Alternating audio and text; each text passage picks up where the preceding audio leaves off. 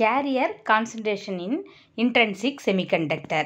அதாவது ஒரு மெட்டீரியலில் unit வால்யூமில் number of electron conduction பேண்டில் எவ்வளோ இருக்குது, அதாவது ஸ்மால் n. அதே மாதிரி அந்த மெட்டீரியலில் யூனிட் வால்யூமில் வேலன்ஸ் பேண்டில் எத்தனை நம்பர் ஆஃப் ஹோல்ஸ் இருக்குது, அது ஸ்மால் p. இந்த ரெண்டும் தான் கேரியர் கான்சன்ட்ரேஷன். ஏன்னா நமக்கு முன்னாடியே தெரியும் இன்ட்ரின்சிக் செமிகண்டக்டரில் ஹோல்ஸு எலக்ட்ரான் ரெண்டுமே சார்ஜ் கேரியர்ஸாக இருக்கும். இப்போ கண்டக்டரில் அப்படின்னு எடுத்துட்டோம்னா அங்கே கரண்ட் டென்சிட்டி வெறும் எலக்ட்ரானால மட்டும்தான் நடக்கும். செமிகண்டக்டரில் கரண்ட் டென்சிட்டின்றது இது ரெண்டுத்தையுமே ஆட் பண்ணலாம். அதாவது பாசிட்டிவ் சார்ஜ் நெகட்டிவ் சார்ஜ் ரெண்டுமே கரண்ட் டென்சிட்டிக்கு கான்ட்ரிபியூட் பண்ணும்.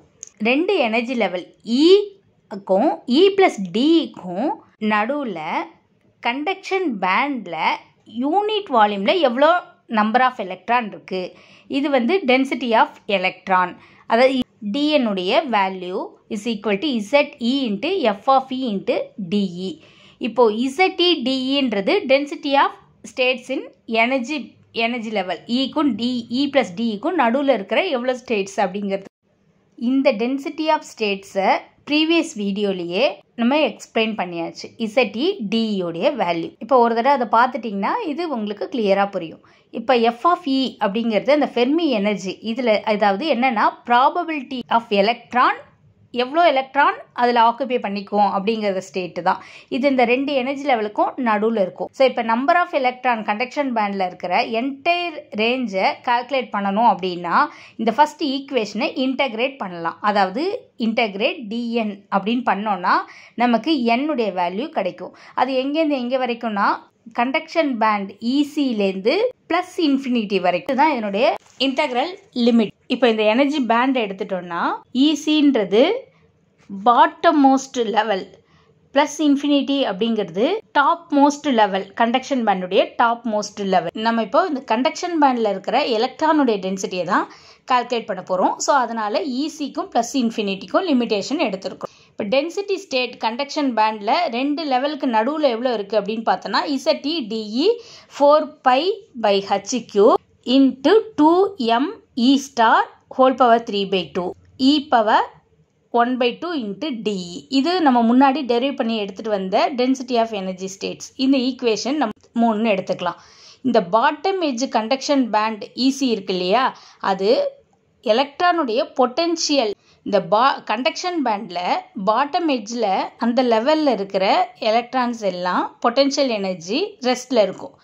அப்போது என்ன எழுதலாம்னா E-EC அப்படிங்கிறது தான் கைனெட்டிக் எனர்ஜி. இந்த conduction எலக்ட்ரானுடைய kinetic எனர்ஜின்றது only higher energy லெவலில் மட்டும்தான். இந்த கண்டக்ஷன் பேண்டில் இந்த கைனெட்டிக் எனர்ஜி கண்டக்ஷன் பேண்டில் இருக்க எலக்ட்ரானுக்கு ஹையர் எனர்ஜி லெவலில் மட்டும்தான் இருக்கும். அதனால் நம்ம என்னென்னு எழுதிக்கலாம், E-ECன்னு எழுதிக்கலாம் ஈக்கு பதில். இந்த தேர்ட் ஈக்குவேஷனில் ஈன்ற இடத்துல E-ECன்னு சப்ஸ்டியூட் பண்ணி நம்ம அதை ஃபோர்த் ஈக்குவேஷனாக எழுதியிருக்கலாம். ஏன்னா கண்டக்ஷன் பேண்டில் எலக்ட்ரான் ஃபுல்லாகவே ஃப்ரீயாக இருக்காது. ஏன்னா பீரியாடிக் பொட்டென்ஷியலில் கிறிஸ்டல் லேட்டிஸ் இருக்கும். அப்போ மாஸ் ஆஃப் த எலக்ட்ரான் எம்மை எஃபெக்டிவ் மாஸ் ME* அப்படின்னு எழுதி பேண்டு தேரிபடி. அப்போ probability of electron Fermi energy லெவலில் எவ்வளோ இருக்கும் according to Fermi distribution function அப்படின்னு பார்த்தா F(E) அதனுடைய வேல்யூ 1/1 + E⁻E EF/kT. இந்த ஈக்குவேஷன் ஃபிஃப்த் ஈக்குவேஷன். இந்த ஃபோர்த் ஈக்குவேஷனும் ஃபிஃப்த் ஈக்குவேஷனும் நம்ம செகண்ட் ஈக்குவேஷனில் சப்ஸ்டியூட் பண்ணோம்னா n வேல்யூ வரும். n is equal to integrate limit EC to plus infinitive 4π/h³ 2m E* 3/2 E-EC whole power 1/2 into அந்த F(E)உடைய வேல்யூவை இங்கே சப்ஸ்டியூட் பண்ணுறோம். 1/1 + E⁻EF/kT இன்ட்டு DE. ஸோ இப்போ இதை எப்படி எழுதலாம், இங்கே மல்டிப்ளை பண்ணி எழுதியிருக்கோம். இங்கே KTங்கிறது ரொம்ப ஸ்மாலான வேல்யூ. அதே மாதிரி E-EF KTயை விட அதிகமாக இருக்கும். ஸோ அப்போ E⁻E-EF/kTங்கிறது வெரி லார்ஜாக இருக்கும். எதை கம்பேர் பண்ணக்குள்ள 1 கம்பேர் பண்ணக்குள்ள அதிகமான வேல்யூவாக இருக்கும். ஸோ அந்த டினாமினேட்டர் இந்த ஈக்குவேஷனில் இருக்கிற 6 நம்ம நெக்லெக்ட் பண்ணிடலாம். அதாவது 1 + e power e minus EF by கேடியை என்னென்னு எழுதலான்னா எதுக்கு ஈக்குவலாக இருக்கும்னா e power e minus EF by கேடின்னு இருக்கும். அப்போ இதை எப்படி எழுதலாம்? n is equal to 4 pi by h cube 2me star whole power 3 by 2 ec2 plus infinitive e minus ec whole power 1 by 2 de by e power e minus ef by kt. இதை simplify பண்ணி இந்த equation 7th ஈக்குவேஷனாக நம்ம எடுத்திருக்கிறோம். அதாவது e power ef by ktயை வெளியில் கொண்டு வந்திருக்கிறோம். இது மைனஸ் பவர் மைனஸில் இருக்கும். ஸோ அது வந்து உள்ளாரே இருக்குது. இந்த இன்டெக்ரலை எவால்வேட் பண்ணணும் அப்படின்னா நம்ம வந்து சில அசம்ஷனை எடுத்துக்கலாம். அதாவது இ மைனஸ் இசியை வந்து எக்ஸ்ன்னு எடுத்துக்கலாம். அப்போ இஏ வந்து என்ன வரும்? இசி ப்ளஸ் எக்ஸ்ன்னு வரும். அப்போ டிஇ என்னது? டிஎக்ஸ். அதே மாதிரி இ ஈக்குவல் டு இசி அப்படின்னா EC minus இசிங்கிறது எக்ஸுடைய value. E minus இசின்றது எக்ஸுடைய value. ஏன்னா இங்கே நம்ம ஏற்கனவே எடுத்திருக்கோம் இல்லையா, இ மைனஸ் இசின்றது எக்ஸ்ன்னு எடுத்திருக்கிறோம். அப்போ எக்ஸுன்றது 0 ஆகிடும். இப்போ நம்ம லிமிட்டேஷன் கண்டுபிடிச்சிட்ருக்கோம். ஸோ அப்போ இ வந்து ப்ளஸ் இன்ஃபினிட்டிவ் அப்படின்னா plus infinitive minus இசியுடைய value X. அப்போ எக்ஸுடைய வேல்யூ ப்ளஸ் இன்ஃபினிட்டிவ் ஆகும். இந்த வேல்யூவை, இந்த லிமிட்டேஷன் வேல்யூவை நம்ம சப்ஸ்டியூட் பண்ணனா என்னுடைய value 4 pi by h cube into 2me star whole power 3 by 2 e power ef minus ec by kt 0 to infinitive. அந்த லிமிட்டுடைய வேல்யூ 0 to infinitive எழுதுறோம். x power 1 by 2 e power minus x by kt into dx. இது 8th equation. இப்போ இந்த gamma ஃபங்க்ஷனை use பண்ணோம்னா இது என்ன ஆகும்? 0 to infinitive x power 1 by 2 e power minus x kt by dx உடைய value kt whole power 3 by இந்த பவரை ஆட் பண்ணியிருக்கோம். 3 by 2 pi into 1 by 2 by 2. இது 9th ஈக்குவேஷன். இந்த 9th ஈக்குவேஷனை 8th ஈக்குவேஷனில் நம்ம சப்ஸ்டியூட் பண்ணோன்னா n is equal to simplify பண்ண எல்லாத்தையுமே மல்டிப்ளை பண்ணிடுறோம். அந்த பவர் எல்லாம் தனித்தனியாக எழுதிட்டா ஃபைனலாக நமக்கு என்னுடைய வேல்யூ கிடைக்கும். அந்த n is equal to 2 into 2 by me star K T by H square whole power 3 by 2 into e power EF minus EC by கேடி. இது 10th ஈக்குவேஷன். இந்த 10th ஈக்குவேஷன் தான் எலக்ட்ரானுடைய கான்சன்ட்ரேஷன் கண்டக்ஷன் பேண்டில், இன்ட்ரின்சிக் செமிகண்டக்டரில்.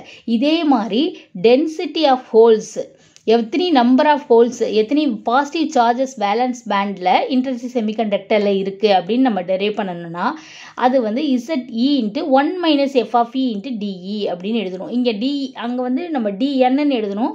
ஸோ இங்கே வந்து positive charge இப்போ டிபின்னு எழுதுவோம்.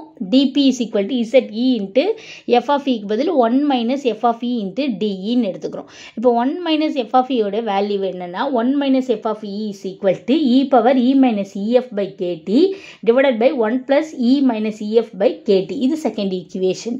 இப்போ இங்கே வந்து இயோடைய வேல்யூ இஎஃப் கம்பேர் பண்ணக்குள்ள ரொம்ப ஸ்மாலாக இருக்கும் வேலன்ஸ் பேண்டில். அப்போ இ மைனஸ் இஎஃப்ங்கிறது நெகட்டிவ் குவான்டிட்டி. அப்போ e power E minus EF by கேட்டிங்கிறது very ஸ்மாலாக இருக்கும். அதனால் இது டினாமினேட்டரில் இருக்க இந்த டேர்ம் ஈக்குவேஷனை நம்ம நெக்லெக்ட் பண்ணிடலாம். ஸோ இப்போ என்ன கிடைக்கும்னா 1 minus F of E is equal to e power E minus EF by கேடி அப்படின்ற வேல்யூ கிடைக்கும். So density of states valence பேண்டில் என்னென்னா ZEDE உடைய value 4 pi by h cube into 2mh star 3 whole power 3 by 2 e power 1 by 2 into DE. இது 4th equation. இங்கே mh star அப்படிங்கிறது effective mass, ஹோலுடைய effective mass valence பேண்டில்.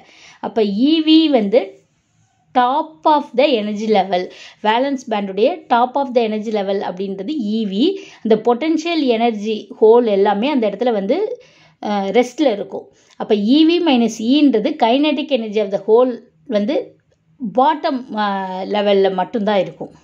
இவின்றது top energy level valence பேண்டில். அப்போ அந்த ஹோல்ஸ்க்கு அங்கே பொட்டன்ஷியல் எனர்ஜி ரெஸ்ட்டில் இருக்கும். அப்போ இவி minus இங்கிறது kinetic energy of the whole. இந்த லெவல் வந்து இவி லெவலை விட கீழே இருக்கக்குள்ள தான், பாட்டம் லெவலில் தான். அப்போ இந்த டேர்ம் ஈக்குவேஷன் வந்து 4th வந்து நம்ம என்ன ரீப்ளேஸ் பண்ணி எழுதலாம்னா இவி மைனஸ் இ அப்படின்னு எழுதலாம். அப்போ அந்த ஃபஸ்ட் ஈக்குவேஷனில், இது ப்ரீவியஸ் ஈக்குவேஷனில் ZEDEக்கு இக்கு பதிலாக இவி மைனஸ் இ அப்படின்னு சப்ஸ்டியூட் பண்ணி எழுதுகிறோம். சப்ஸ்டியூட் பண்ணி எழுதுனோன்னா நமக்கு டிபி உடைய வேல்யூ கிடைக்கும். டிபி உடைய value 4 pi by h cube 2mh star 3/2 EV minus E whole power 1/2 E into E minus EF by KT into DE. இங்கே MH ஸ்டார் அப்படிங்கிறது எஃபெக்டிவ் ஹோலுடைய எஃபெக்டிவ் மாஸ். இதில் இன்டெக்ரல் வேல்யூவை நம்ம சப்ஸ்டியூட் பண்ணணும்னா EV minus ஈன்றதை எக்ஸ்ன்னு எடுத்துக்கிறோம். அப்போ E is equal to EV minus X, DE equal to minus dx அப்படின்னு வரும். இப்போ ஈவுடைய வேல்யூ மைனஸ் இன்ஃபினிட்டிவாக இருந்ததுன்னா EV minus of infinity is equal to X. அப்போ EV plus infinity is equal to X, இல்லைனா X equal to infinitive. இப்போ E equal to EV அப்படின்னா EV minus EVங்கிறது X. So எக்ஸ்ன்றது 0 ஆகிடும். இப்போ இந்த மாதிரி இந்த லிமிட்டேஷனை இன்டெக்ரலுக்கு நம்ம சப்ஸ்டியூட் பண்ணோம்னா P உடைய வேல்யூ கிடைக்கும். P is equal to 4π/h³ 2m h star whole power 3/2 e power EV minus EF by KT 0 to infinity x power 1/2 e power minus x KT into dx. இது 9th equation.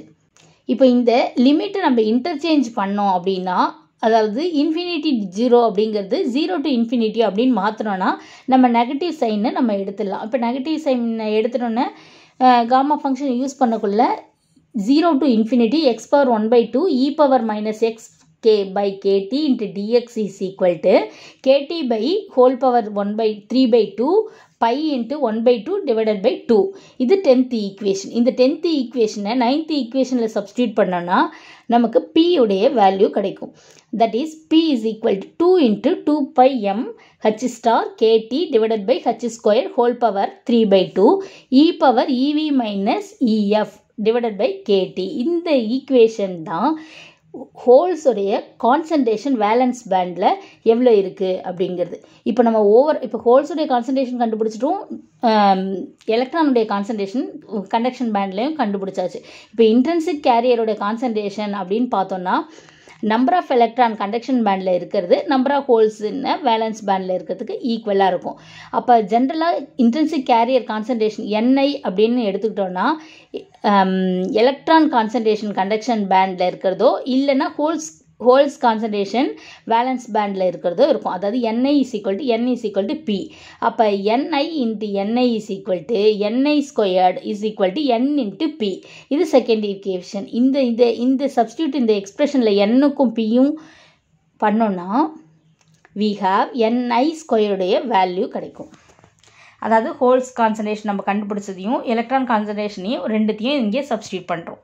இங்கே இந்த expression N and P equation 2ல் substitute பண்ணால் NI squared is equal to 4 into 2 pi KT divided by h squared whole power whole cube into ME star into MH star whole power 3/2 into e power minus EG by KT. இது third equation. இங்கே EC minus EVன்றது the forbidden energy gap. இப்போ அதுக்கு square root எடுத்தோம்னா NI squared whole power 1/2 இருக்கு இல்லையா, அது வந்து square root எடுக்கக்குள்ள NIயாக மாறிடும்.